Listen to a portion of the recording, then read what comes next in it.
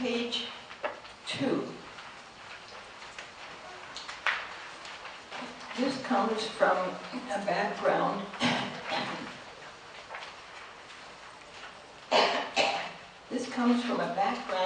in allergy. This was discovered by a person named Robert Gardner, who was an innovator about 30 years ago. And he taught us all who were interested in allergy being environmental to a considerable extent.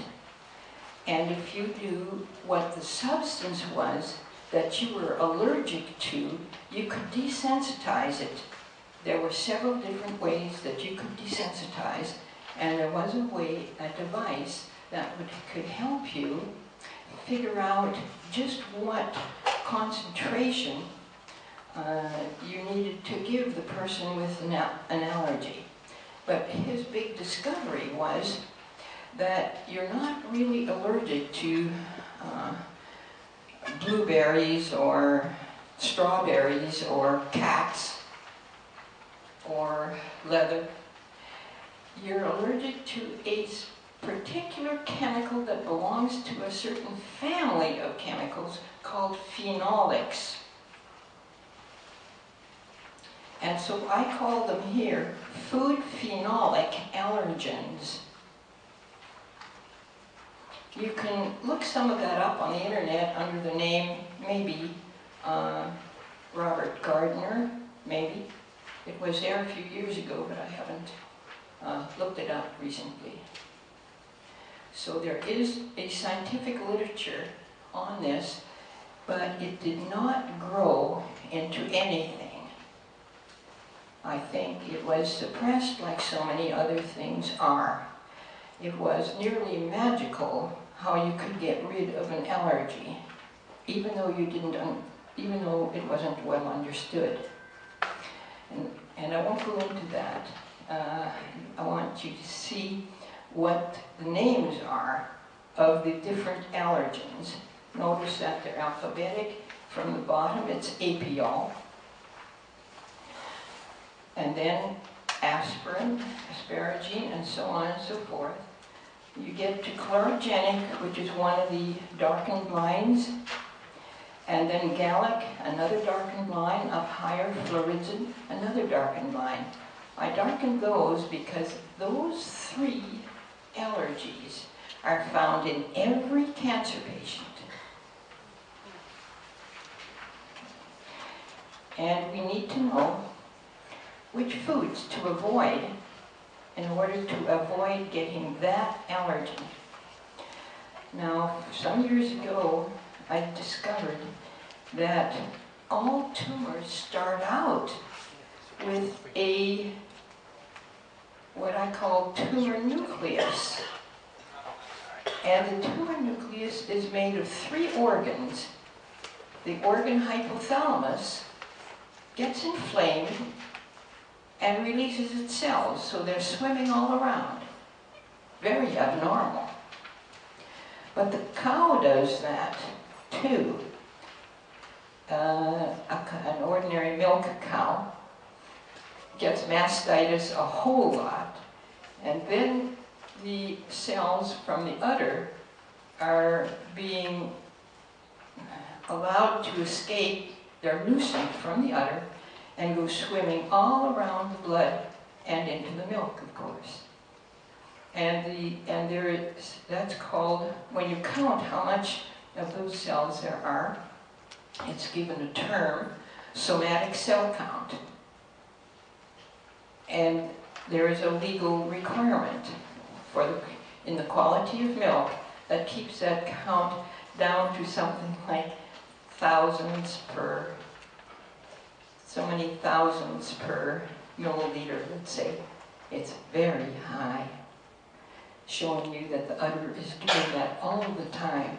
In other words, the cow has an udder allergy all the time. But what made it that way isn't studied. It's waiting for the next innovator in the dairy industry. So the reason for giving you these dark stripes is that chlorogenic acid is the allergy that makes the hypothalamus get inflamed and make its cells go free. And gallic acid is the allergy that makes the pituitary do the same thing. The pituitary gland hangs just under the hypothalamus. Hypothalamus controls the pituitary. The two of them are related to each other. The pituitary makes growth hormone and many other hormones. The third item, floridzin, is the allergen that makes the pancreas get inflamed and let its cells go. And those three organs, letting go those three kinds of cells, causes an amazing thing to happen in the blood. The hypothalamus is accustomed to controlling the pituitary. And when they find each other in the blood, they just bump into each other because there are so many. They combine, they fuse. And one still regulates the other. And then they run into, that little duo runs into a lot of pancreas cells because they're on the loose too. And the pancreas is subject to a virus infection.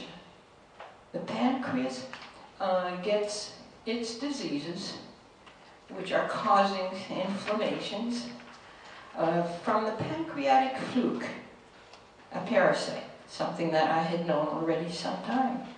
It's in my first book. And that will fuse now to the first two. And when they fuse, I call that a tumor nucleus, because you find that in absolutely every tumor in the body. That is how our tumors start. And if that were not to happen, or if one of those were not to happen, you couldn't possibly get a tumor. So we see right here an opportunity to avoid getting tumors and then subsequently cancerous tumors. We don't know enough about what causes the inflammations to have a simple solution, so I just give it to you in the form of a table. These foods have that substance, and if you would not eat that food, you would not be a candidate for cancer, or even benign tumors. Now, the pancreatic fluke is the true source of the virus SV40, which you've probably heard about, thinking that we got it with a certain shot, or we got it from an African monkey or something like that. But it actually comes from the pancreatic fluke and has been somewhere in the biosphere all this time. I would like to answer questions, but I'm afraid. Do you want to point something out? To eliminate confusion, most of these are negative for those three substances. So these are good foods, is that right? No. Oh, yes, N's are negative, and P's are positive. So it's the P's that you're avoiding. And so there aren't very many, fortunately. But they are some of our most common foods. So there's still hardship involved. Thanks for bringing that up. If the pancreas, which is getting inflamed from the gallic acid, if the pancreas now lets in viruses, which is what inflammation is all about, it lets in the SV40 virus, which it has come from the pancreatic fluke. And if that happens, you have a peculiar thing resulting. the SV40 virus can attach itself and pull along like an engine pulling a train, all kinds of viruses. SV40 is a manipulated virus. It has been used in the lab for decades. Possibly 4 decades, maybe more. And it has an artificial bit on it that allows it to hook on. I'm saying hook, but I don't know the actual anatomical thing that does the hooking, to quite a few other viruses, those that are called oncoviruses. In other words, tumor-promoting viruses. We have lots of them. When one is found, it's considered a breakthrough. But the real culprit is the SV40 virus. We find that in every cancer because every cancer has these 3 inflamed organs. And it's the pancreas that has the SV40 infection, because it has the pancreatic fluke that has the SV40 virus. And gallic acid just triggers that virus. So that's how the gallic acid works. Gallic acid isn't even a natural substance. At least there's very little natural substance called gallic acid. It's nearly all from a preservative that we have been using for decades, possibly 40, 50 years. It's called propylgallate, and it used to be on the labels of oils, and it was on all the grain products, because you have to keep grain from getting rancid, and you have to keep oils from getting rancid. And if you add gallic acid, it will prevent that rancidity. But look at the bad bargain for us.